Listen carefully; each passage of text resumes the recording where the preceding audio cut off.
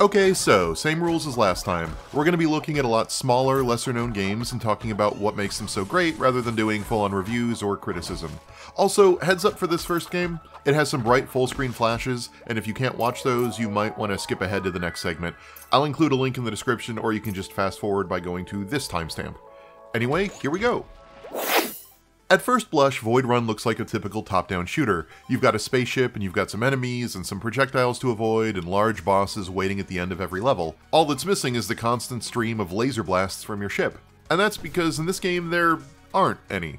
In Void Run, you don't blast an enemy, you encircle them by plopping down little void bombs. Once they form a completely enclosed shape, they explode, killing the enemies inside, leveling the environment, or destroying the platforms they're on and revealing the sweet, sweet power-ups that increase the number of void bombs you can carry that are hiding inside.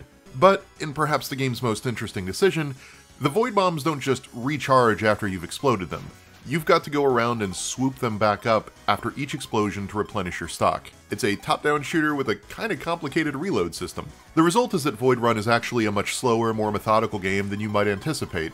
You're not blasting through dozens of drones, you're playing chicken with meteors and soldiers and ships in an effort to encircle them, and if they should bounce away, or if their powers break the chain of your void bombs you've been laying down, you may need to regroup and try again. There are multiple planets to visit, and each one is designed to feel unique, with its own boss, its own enemies, its own environmental hazards, and its own overall look and feel.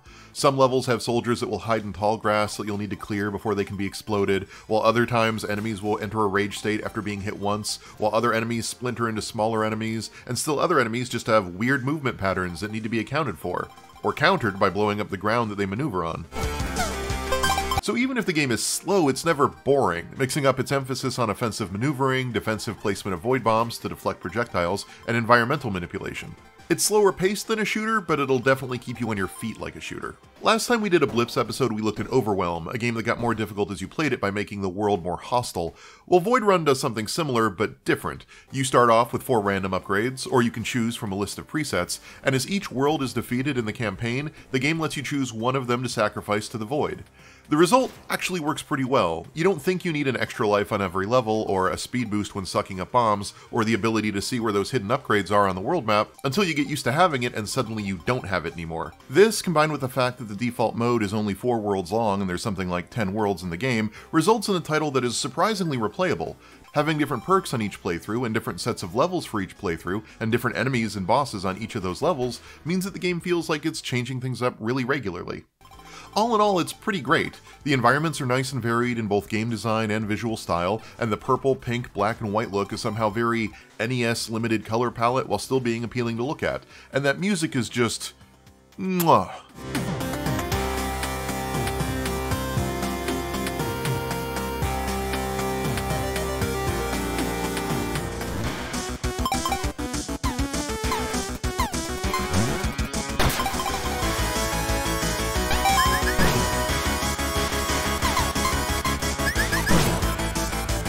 Fabulous soundtrack, highly recommend it. It might be a little slow and repetitive for those looking for intense spacefaring action, but I really don't regret taking a chance on this game. If the aesthetics tickle your fancy and you like movement more than shooting, I recommend it. You know how the Arkham games are kind of like stealth games about the Predator?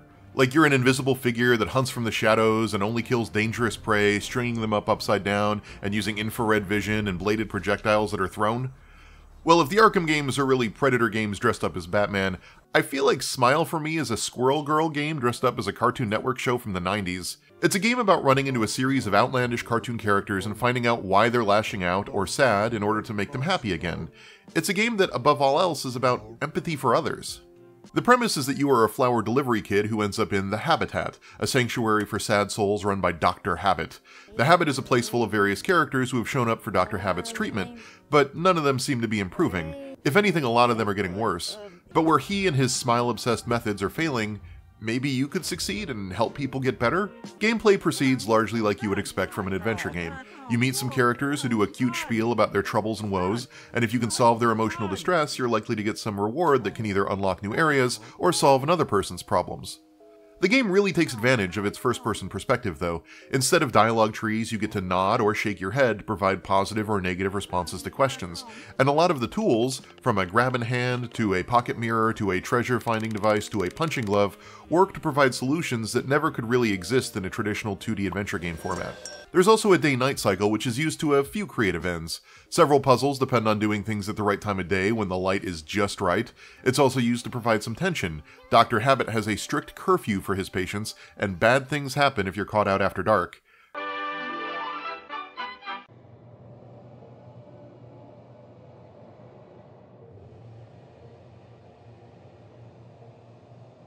It's not scary, but it provides the game just a little bit of an edge, and it makes Dr. Habit a more credible villain. It also sets up a pretty fun hint system for people like me who are really bad at adventure games. Like the first day you get a quest from most people, it'll be a description of their problems, with only an oblique reference to what might be able to fix it. But if you can't immediately figure it out, if you come back the next day, their dialogue will be a more explicit statement of the object or action that is needed to make them happy. And if day-night cycles sound like a lot of waiting, don't worry, you can also speed up time with a stopwatch. There's lots of little touches I like here, from the art style that feels like a cartoonist sketchpad transformed into a 3D space, to the mumbling voice acting work done for each of the characters.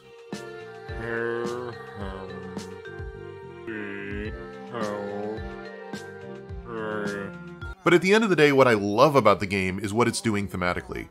I don't want to spoil too much, but like, setting up Dr. Habit as a person obsessed with smiles and the veneer of happiness without actually understanding people's needs, while making the protagonist a flower delivery kid who doesn't directly make smiles, but whose job is to show that other people care about them, is great. It's also one of the few games that does the bad ending, good ending thing that I think largely works, because the good ending isn't just the 100% run-through, though I guess it is technically that, but a culmination of the game's core beliefs about caring and forgiveness. It's not perfect. I got stuck a few times on puzzles that weren't well described, and the tone skews back and forth between adult-oriented and kid-friendly. Never outright raunchy or mean, but like, you get a pack of cigarettes at one point, but then otherwise it looks like a Cartoon Network game, so there's a little dissonance there.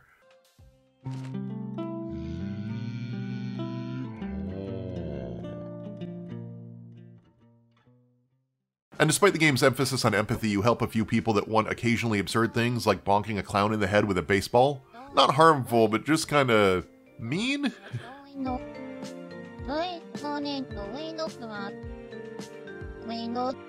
But on the whole, it's cute, it's funny, and it's heartwarming, and I can't say that about enough games. If you like character-driven titles, comedy titles, or heartfelt games that don't tip over into saccharine and mawkish, and have maybe just a small edge to them, give this one a look. So this one is technically not a game. It's more game adjacent. Sophie's Dice is the latest release by game developer Sophie Holden, and it is probably the most in-depth dice simulator I've ever seen. Like, I've played Tabletop Simulator and it's fun, but it's not a tool that lets you do what Sophie's Dice lets you do. Tabletop Simulator treats dice as fun physics objects that, optionally, you and your friends could theoretically build a game around if you wanted to. Or you could just flip the table because that's hilarious too. Sophie's Dice is serious about dice. First of all, unlike Tabletop Simulator, you can create your own die. And I mean really create your own die. There are 153 different die shapes to choose from, ranging from traditional D20s and D6s and coins, up through barrel dice and curved face solids, and all the way through to gimmick dice like skulls and pugs. Each die shape has been tested, and its margin of error is displayed when selecting it, so you can make an informed decision about which die is, at least according to an initial round of testing, the closest to statistical probability in the physics engine. And it's interesting to me that, like, the triangular pebble is way closer to a true 50-50 than a coin. Just a cool thing to see. But more than just choosing your shape, you can change the die to have numbers or strings on each side. And once you've customized the shape and the values, you can change the material, the color, the secondary color, the font, the default font color, the highlighted font color, as well as adjusting the size on the display of each side. And that's already pretty impressive, but it's not just a character creator for dice.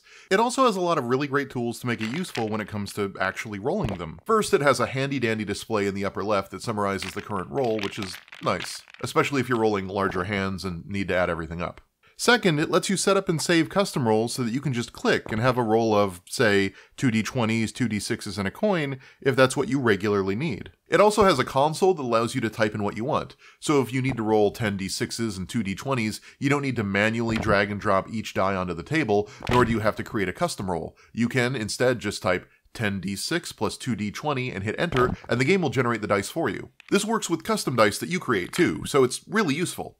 There's also a nice guide that breaks down the syntax for a bunch of other custom things like clamping values and spawning additional die under some conditions, which can help automate multi-step rolls. The point is there are extensive tools here for creating and executing the rolls you need. However, I do acknowledge that all of this is only really useful if you have a situation where you need some digital dice, and while you could use it to, say, figure out what the crew is going to do for lunch today, it's really designed for dice-focused games. And honestly, if you just run a standard online RPG campaign, maybe a text-based website is enough. But I have to say, there's something really satisfying about the clacks of plastic pieces and the thumps as they hit a lightly padded surface. And there's magic in watching these little baubles slowly roll to their final numbers, rather than just hitting a roll button on a website and having it generate a text-based result. So while nothing beats the real thing, this comes a heck of a lot closer than any website. Dan Cop, Daniela on Duty is basically pulling mostly from Die Hard and Metal Gear Solid. You play as Daniela, a cop who doesn't play by the rules who rushes into a tower overtaken by terrorists. Because Die Hard. And you have to fight and sneak your way up to the top of the tower and put an end to the situation, using your gun as a last resort and having a box you can hide in to avoid detection.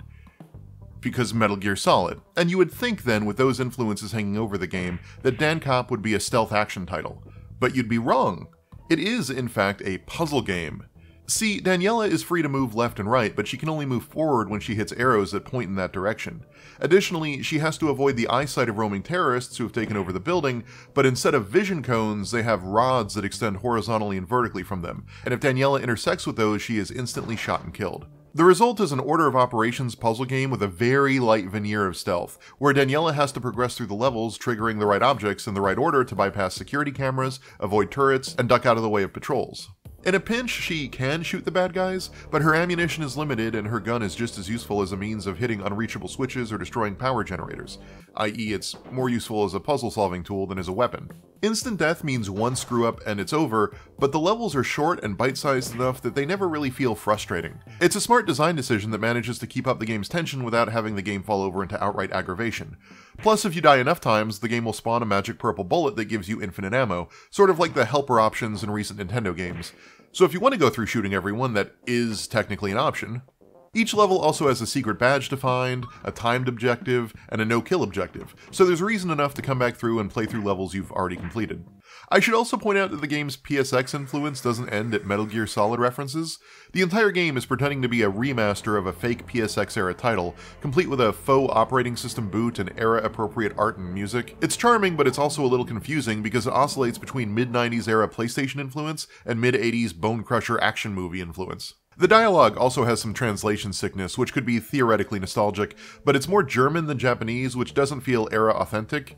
But it does give the sense that the German-based developers were putting a lot of themselves into the game, and that comes through and is really cool. The game may have some minor rough patches, like the level geometry blocking the camera for a bit, but I can't deny it throws me back to my childhood, even if it's in a sort of weird pastiche of the 80s and 90s. The puzzles are short and sweet, every 6 floors the enemy types and art assets change up, and it's paced pretty well at a few hours, enjoyably long without overstaying its welcome with enough collectibles to go back and make the game even longer if you really want. If retro stealth puzzling and pretending to be Lady John McClane by way of Solid Snake sounds appealing, there are far worse ways to spend $7. So that's Blips Episode 2 in the bag. I have to confess, I'm finding these really fun to make. There's a ton of great overlooked stuff out there, and I'm not even getting to half the stuff I want to cover. So as long as you keep watching them, I'll keep making them. Catch you later.